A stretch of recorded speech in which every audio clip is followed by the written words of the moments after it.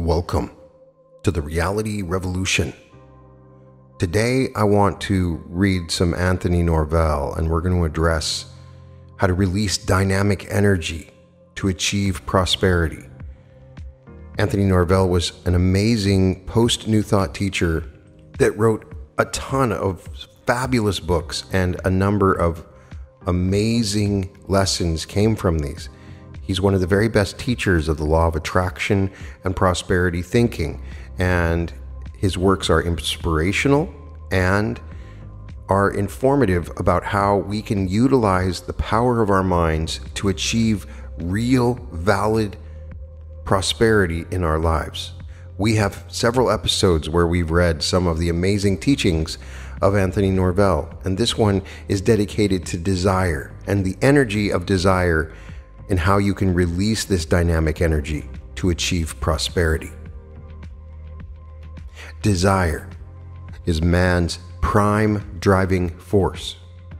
Without this emotion, man would still exist in a primitive state in caves and trees. Desire is the dynamic emotion that causes man to achieve greatness. The human mind and body function at high levels of energy when the desires are activated in the right direction. If you use this positive emotion correctly, it can release dynamic energy that will cause you to achieve anything you really sincerely desire. Ask yourself these questions. Do you desire more money? Are you anxious for a better job? Do you want a new car, a new home, new furnishings? Are you eager to go into your own business? Do you desire love fulfillment, happiness in marriage? Do you desire greater knowledge, more mental power? These desires are natural and good. You should have them, in common with all humanity. If you do not have such desires, then you will never have the dynamic energy needed to achieve fulfillment in your life. Let us study these desires and see how you may release hidden reserves of power within your mind and body, giving you the ability to achieve the things you desire. The desire for food is what keeps the human body functioning. The desire for money leads one to the acquisition of material treasures and objects. The desire for wisdom causes men to evolve their minds and become intellectual, and in turn brings the race to new and higher realms of achievement. The desire for beauty causes artists to create masterpieces for the enjoyment of the world. Strong desires give great achievement. If you desire something strongly enough, you are already on the road to achieving it. Desire works its magic through the amazing power of the sympathetic nervous system. When you wish for something or desire it strongly enough, it becomes imprinted on your subconscious mind. The emotion is then transmitted to the nerves and muscles of your body, and you are impelled in the direction of achieving the things you desire. If you desire more money, you will be gradually led to doing things that bring you a fortune. If you desire friendship, you will act in such a way that others will be friendly towards you. Emerson said, "If you wish a friend, be a friend." The law of desire works unerringly to bring you that which you want, but there is a method by which you may implement your desires and set up actions and reactions in your mind which will make it easier to achieve the things you desire. Everyone thinks occasionally that he'd like to be rich, that he'd like to have a different personality, or change his work, or take a trip around the world. These are common desires of all humanity. This type of thinking that is weak and causal is not the strong type of desire which brings fulfillment. Your blueprint of destiny. To make your desires more positive and dynamic, I have discovered a method which I have used with success. I have given this $1 million secret to thousands of my students, and they have also used it successfully to achieve seemingly impossible things in their lives. This same secret will work for you if you use it and have implicit faith that it will work. Write down your sincere, heartfelt desires on a sheet of paper. This helps bring them out from the depths of the subconscious mind into the light of reality. Head the sheet of paper as follows: my blueprint of destiny, the things I desire in life. Here's a sample list of some of the things people desire. 1. I desire more money to meet my needs. I would like to have the sum of $1,000 for immediate needs and the sum of $50,000 for an overall goal in the future. 2. I want a business of my own. State the type of business. 3. I wish to change the nature of my work. I want to be a success as. State here the type of work you prefer doing. 4. I desire my own home. Describe the type of house you want, number of rooms, location. 5. I want a new car, make, color, and style. 6. I wish to create something artistic. State whether you wish a creative gift like painting, writing, music, or acting.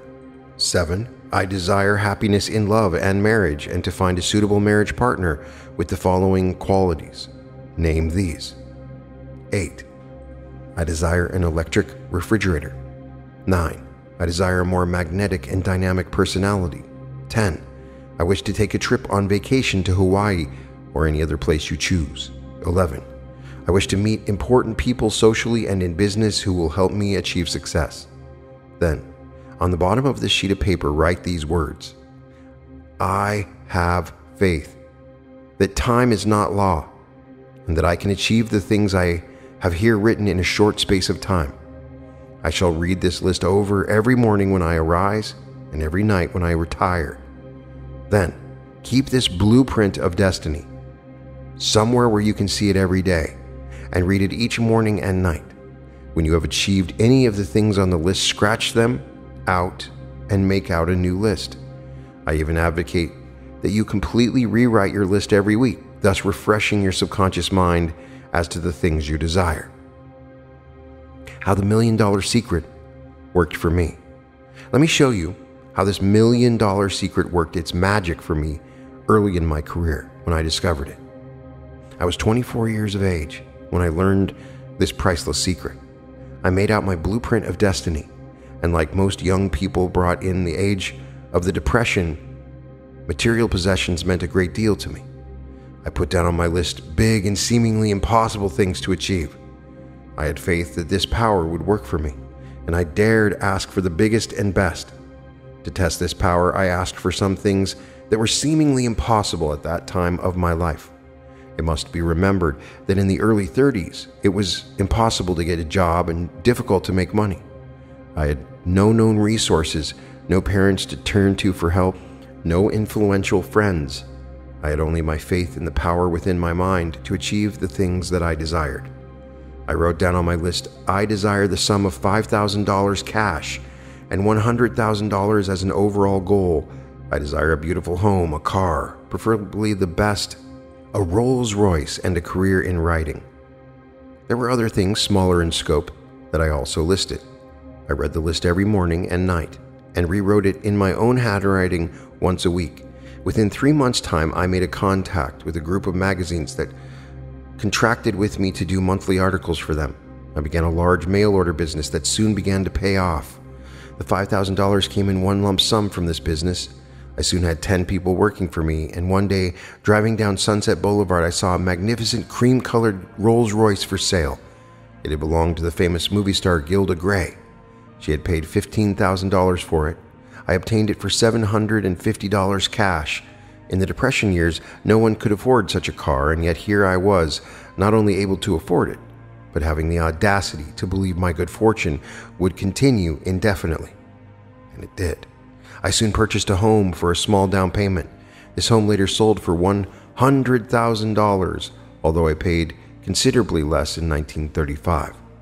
In a short time, I was meeting the most influential people in the motion picture industry: Louis B. Mayer, David O. Selznick, Irving Thalberg, Mervyn LeRoy, and such stars as Clark Gable, Gary Cooper, Norma Shearer, Marion Davies, and hundreds of others.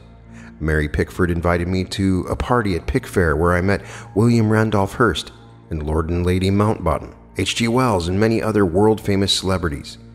This was the beginning of the fulfillment of the desires I had written in my personal blueprint of destiny. As some of these things came true, I added others to my list, never once losing faith in the power that was manifesting these miracles for me.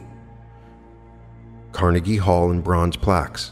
If anyone had told me in my early years of struggle and poverty that I would one day become known as the 20th century philosopher of Carnegie Hall, I would have considered it a wild pipe dream.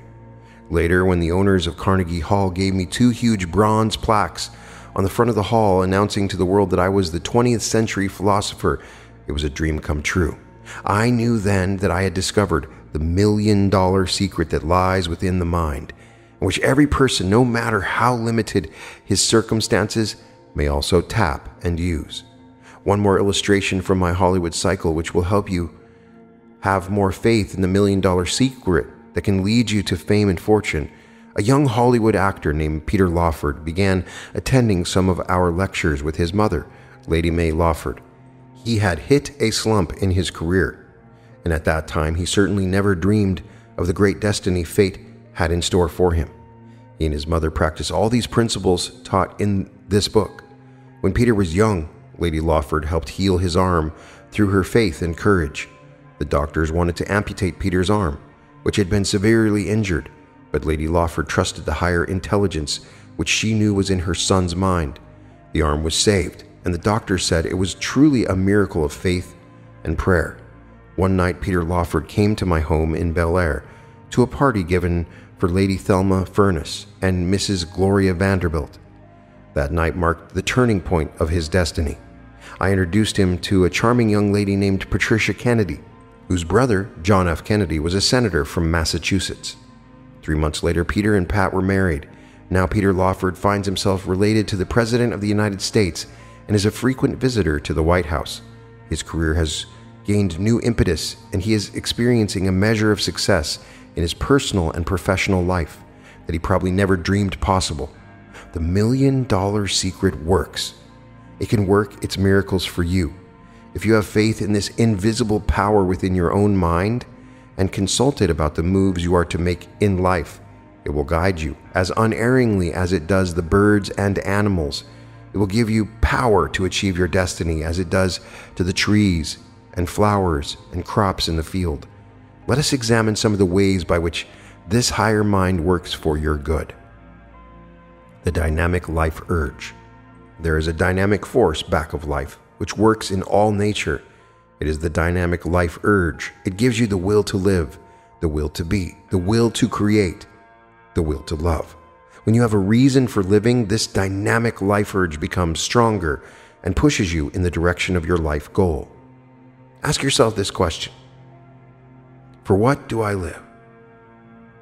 It must be for some purpose other than just making money or eating or a desire to have children. There must be a higher purpose back of your life than merely a desire to achieve fame and fortune. When you have a master motive to do good for others, to evolve the world, to discover something for the good of the entire world, then the dynamic life urge flourishes and gives you energy and determination to achieve your goal. Edison's desire to serve humanity. What was Edison's motivating desire in life? Certainly it was not just to make money, although he lived to make millions of dollars through his numerous inventions. His life urge was to serve humanity, to give something of value to the world. This inner desire sparked his energy and made his mind so productive that he was able to create over 300 inventions that have enriched the entire world. His phonograph, his movie camera, and his electric light bulb are only 3 of his many inventions. Burbank had a dynamic life urge that was completely unselfish and universal, a desire to benefit the world through the creation of his new products in vegetables, fruits, and flowers. He released a constant flow of dynamic power from his higher mind that gave him inexhaustible energy and made him succeed so magnificently. Albert Schweitzer, the noted physician and surgeon, worked in the jungles of Africa to heal the sick. Surely his dynamic life urge is an altruistic one. He can make a fortune if he could open a clinic in some large city, but he prefers to help these unfortunate people who are far removed from the benefits of civilization. His reward? More than money can give, a deep inner satisfaction that he is doing something great for the world. Father Damien, the noted Catholic priest, worked with the lepers at Molokai in the South Pacific.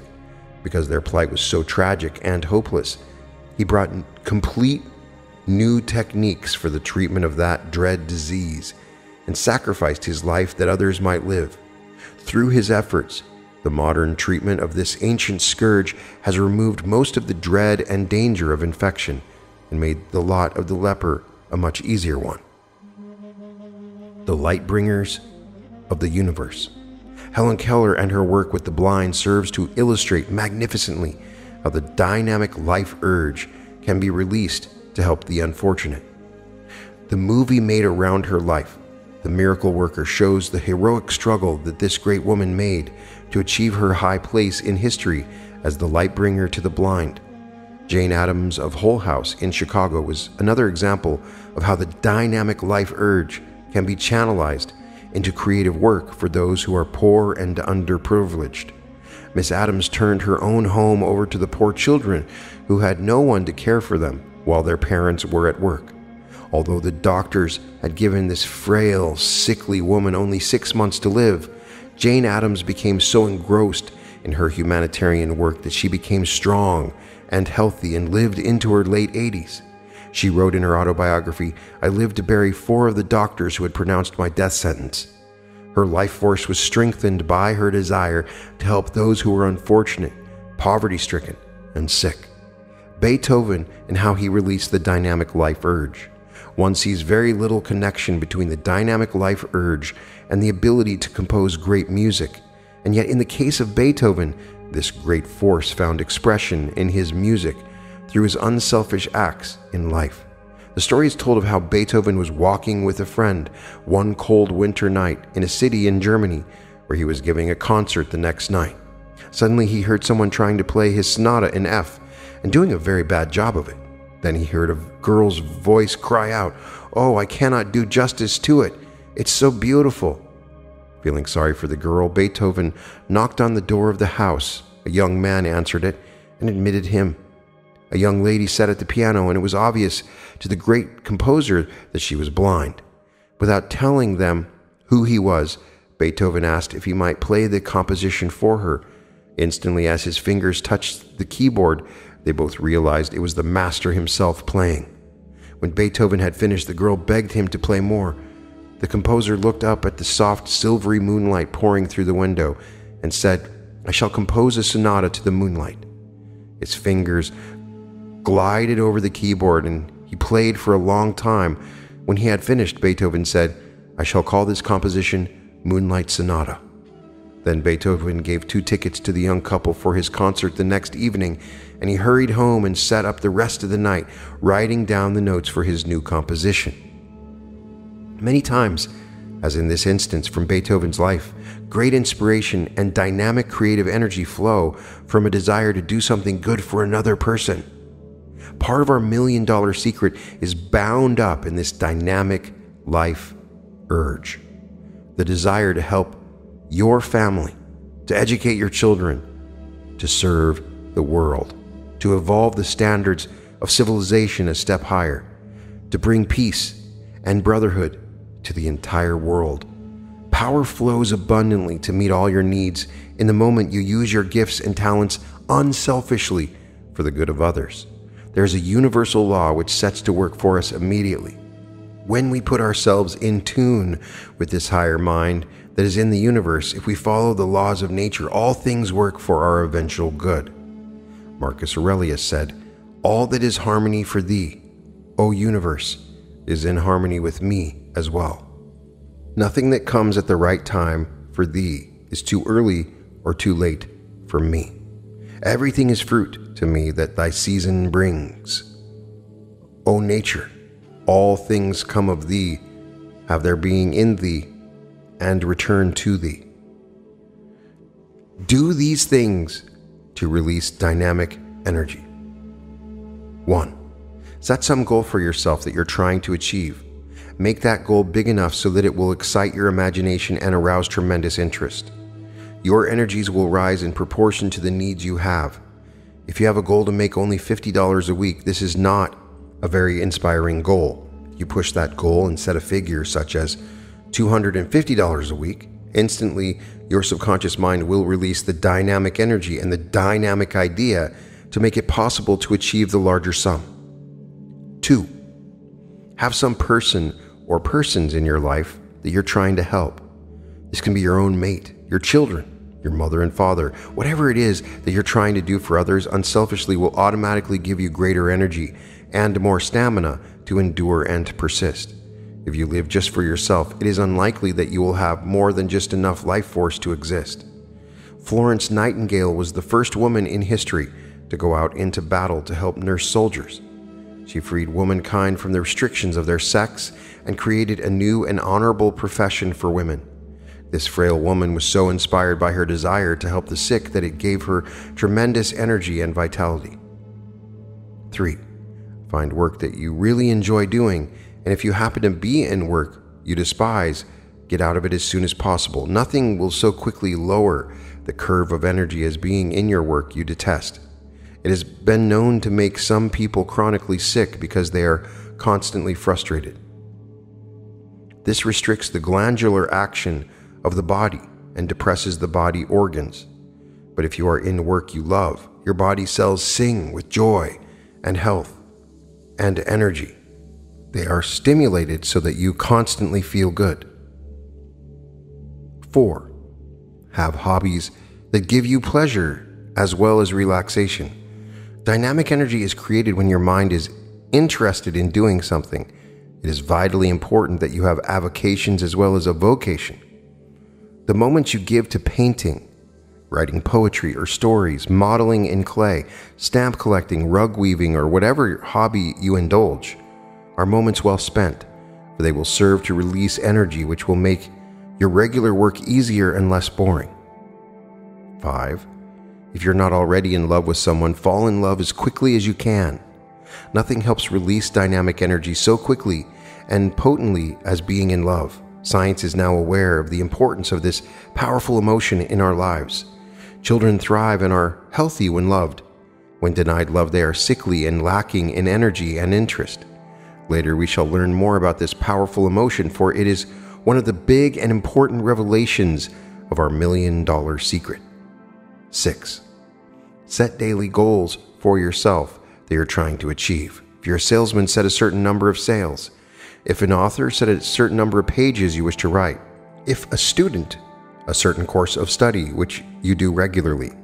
It has been found that the mind responds to the challenge of direct suggestion. If you know you're going to play 18 holes of golf, the body and brain see to it that the necessary energy and drive are created to carry you through that course. If a prize fighter builds himself up mentally to take on a certain opponent, his body will release the energy to carry him into that ring, facing formidable opposition as you achieve these small goals. At first, keep raising the level of your goal until you have reached a high peak of energy and achievement. 7. Each day when you start your activities, say a series of suggestions that will be energy boosters to your subconscious mind. Here are a few you might memorize and repeat every day when you feel the need of inspiration or greater mental or physical energy. I am strong and healthy. I can accomplish anything I desire. I am young and vital, and my body now responds with new energy and vitality to do all my tasks today. I am happy, happy, happy. I find joy in my work, and my life sparkles with interest and happiness. I have faith in myself, my work, and my destiny. I now extend this faith to the entire world. I am successful, well-liked, and attract friends to myself. I now radiate confidence, poise, and inner power. I love everyone I meet, and they will in turn love me. I am rich as any millionaire, with the gifts of mental and physical health, free estates of parks, and the golden gifts of friendship, love, peace, happiness, and beauty. Whenever you feel tired or discouraged or your energy is low, just stop whatever you're doing. Breathe deeply for 10 or 15 times and say all the above energy boosters and really mean them. Then you will see how quickly your mind recovers its sharpness and your body becomes filled with new energy and vitality. One more time, these energy boosters are: I am strong and healthy. I can accomplish anything I desire. I am young and vital, and my body now responds with new energy and vitality to do all my tasks today. I am happy, happy, happy. I find joy in my work, and my life sparkles with interest and happiness. I have faith in myself, my work, and my destiny. I now extend this faith to the entire world. I am successful, well-liked, and attract friends to myself. I now radiate confidence, poise, and inner power. I love everyone I meet, and they will in turn love me. I am rich as any millionaire with the gifts of mental and physical health, free estates of parks, and the golden gifts of friendship, love, peace, happiness, and beauty. Are you an efficient personality? 1. Do you jump right up in the morning when you awaken? 2. Do you organize your life, your work, your play? 3. Do you tackle unpleasant tasks rather than put them off? 4. Do you keep your financial record straight? 5. Is your environment as neat and orderly as possible? 6. Do you make out lists of things you want to do? 7. Do you live your life according to a time schedule? 8. Do you have a budget that you adhere to? 9. Do you sit down and think about your life at least an hour a day? 10. Do you have a good memory? The answers to all the above questions should be yes. This would indicate that you function on a very high plane of efficiency. However, most people cannot achieve this high degree of efficiency overnight. If you answer less than 7 of the above questions, yes, then you need to work to build your mental efficiency. Rate yourself 10 points for each yes answer. 70 or more indicates fair efficiency, 80 is excellent, 90 is better than most, and 100 means you have achieved efficiency. 20 barriers you must overcome to achieve fortune. 1. Procrastination, putting things off until a better time. 2. Fear of failure. 3. Indecision, not knowing what you want or where you're going in life. 4. Confusion, chaos, and disorder in your personal life. 5. Extravagance and waste with your money, time, and energy. 6. Putting yourself in positions of failure and inferiority. 7. Being afraid of big goals, important people, and big money. 8. Vacillation, going from one thing to another without knowing what you really want in life. 9. Living under concepts of limitation, financially and otherwise. 10. Lack of faith in yourself, your talents, your future. 11. Lack of intense desire to succeed. 12. Building negative habit patterns of worry, fear, hate, jealousy, envy, and other negative emotions that short-circuit the powerhouse of your brain. 13. Failing to recognize an opportunity when it is presented. 14.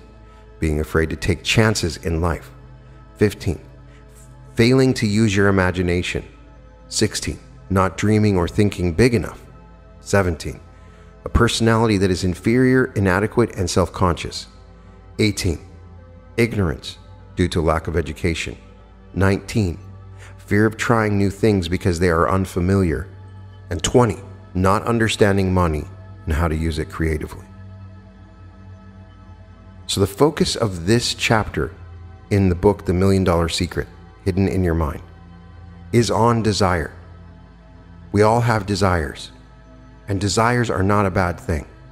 As I've said before, if you have a desire for something, it means that it's a reality in some other universe.